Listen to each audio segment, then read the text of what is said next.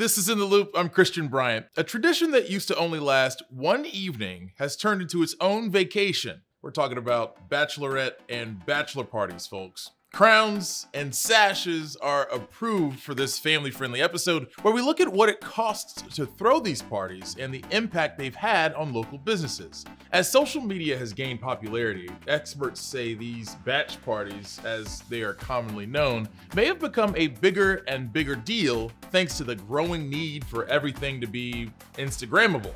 According to data from The Batch, popular app for bachelorette party planning, 42% of survey respondents plan to attend 2 or more bachelorette or bachelor parties in 2021. The average party spent $5,500 to $7,000 in total on their trip. 77% of people surveyed said they rented a home for their party. These are typically big groups of about 10 people, and half of travelers said they planned on spending $250 or more on housing each. Then there's also all the other spending, from dining at local restaurants to shopping at local stores.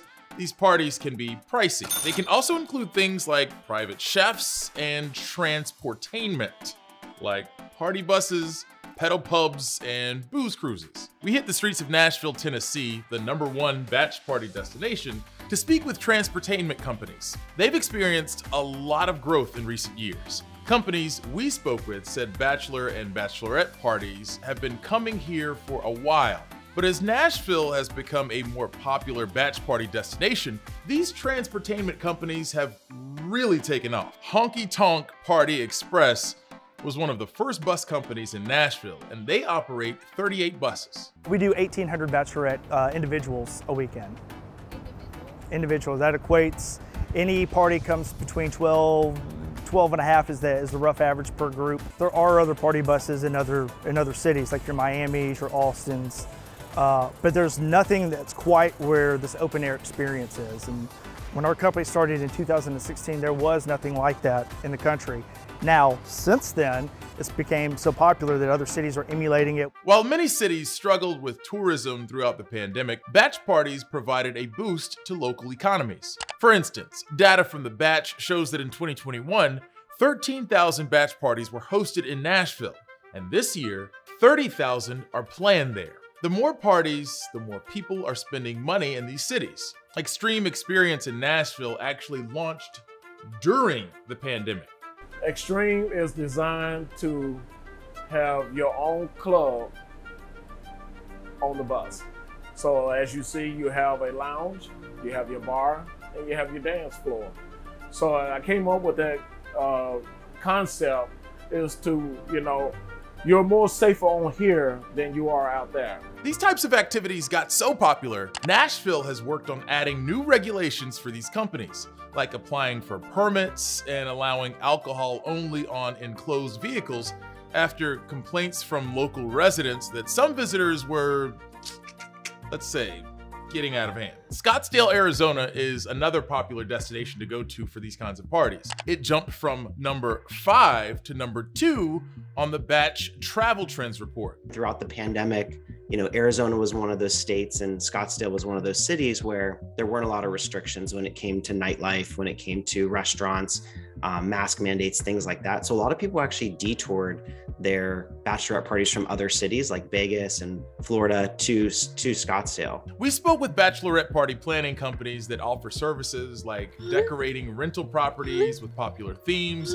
creating itineraries, and stocking the fridge. Scottsdale Bachelorette is one of them. Casey Homan started it in 2018 as a side hustle, but last year it became profitable enough to become his full-time gig. This year, we already have over 750 parties booked for this year, and that's up from about 300 last year. So we're thinking we're probably going to end up tripling the business this year just in 1 year, which is pretty awesome. Most parties come Thursday through Sunday. Scottsdale Bachelorette sees about 20 to 30 a week, with services that cost anywhere from $800 to $1,000. Girl About Town is another bachelorette party planning company in Scottsdale that sees about the same number of parties per week, and with services that range from $175 to $2,000. Megan Alfonso, the founder of the company, says they too are benefiting from the increased popularity of batch parties in the city. We already hit our goal, or our last year goal now. So we already have had 400 plus parties that have come through right now, which is July, the end of July. And so it's just wild how fast the city has grown, as well as how many people want to come here for their bachelorette. And so each year we're just anticipating almost double. Bachelor parties do come through some of these popular cities too, but experts say they don't tend to have all the decorations and services that the bachelorette parties have. I mean, they could, but some fellas are just too close-minded for all that, but I digress. A survey from savings.com found that bachelor party guests tend to spend more on activities like golf or sporting events. These groups also tend to go to faraway places, making their costs of airfare higher. I think just in general, the wedding industry has really grown from just the wedding to all these other things that happened before that, right? I think bridal showers have gotten bigger, engagement parties have gotten bigger. Even if you look at like gender reveal parties, that didn't exist before, and now that's like a big party. So I think, especially post-pandemic and, just thinking about what a special time this is, people are extending that party from just the wedding to, all these other fun things that they can do leading up to it. We've seen how high the cost is for friends to attend bachelor and bachelorette parties. One survey found more than half of guests took on credit card debt to participate in bachelor or bachelorette parties. But what about the cost of attending weddings, the event that usually comes after all these parties? Because of inflation, being a wedding guest has become an even more expensive affair too. Newsy's Kat Sandoval tells us more about what people are doing to combat these costs.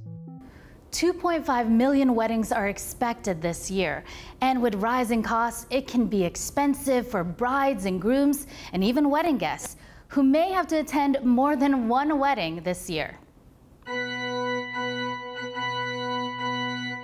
Weddings are upon us. A record number of ceremonies are happening this year, thanks to the pandemic, which postponed a lot of celebrations until now.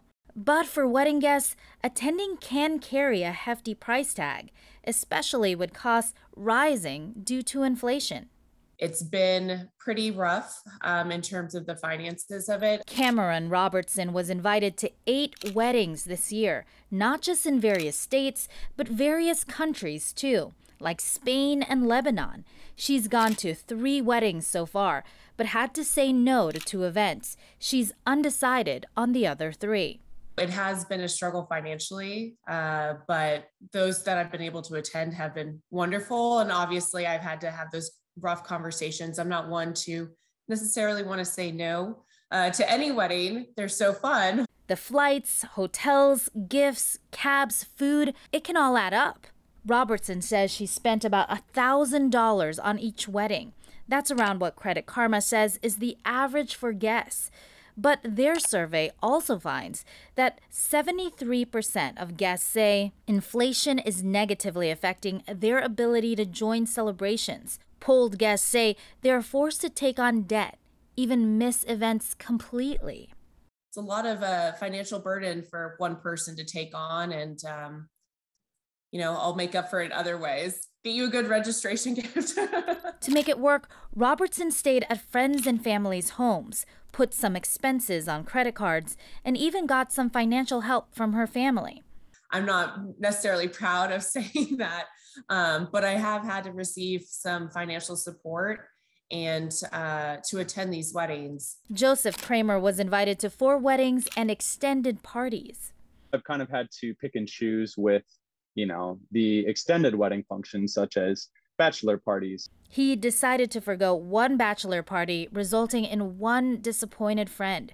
But he thought of another option. I would love to, celebrate you separately and, maybe do something smaller, kind of closer to both of us. That way I can still be there and celebrate you, even though I'm not able to kind of join in the larger parties.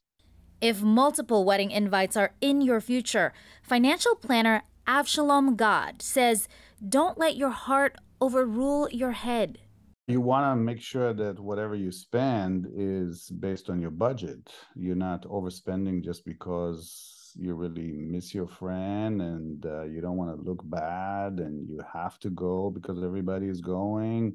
He warns you don't want to spend all of your savings now, and not just so you can retire someday, but because there will be more weddings ahead. Some of your friends are going to get married twice and 3 times.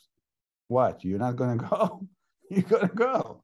So you better save money for that too.